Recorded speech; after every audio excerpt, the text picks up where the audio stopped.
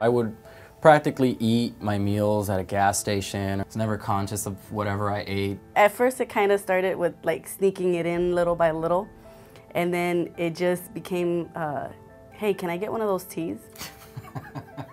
So that's kind of how we started.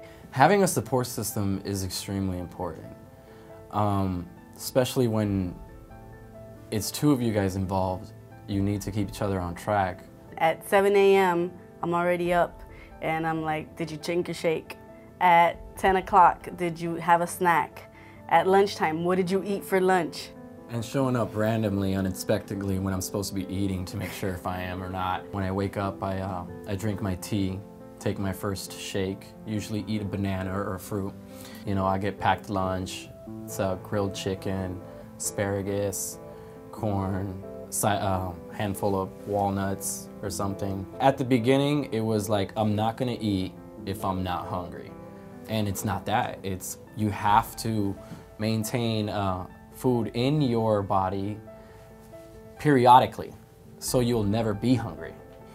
And I'm the one who kind of like vows to like, after 7 o'clock, that's it, it's no food. Herbalife has changed me in all kinds of ways. Everything now is just positive. There's like, I can do this, no, we can do this, and you can do this. And it's affected my family. Everyone actually enjoys me more, so they say. They want to be around me more. If Rocio didn't drill it into me, I would not be here. She's my friend, she's my coach, she's my guide, she's my drill sergeant, she's the one who puts me in line when I'm out of line. She's the best.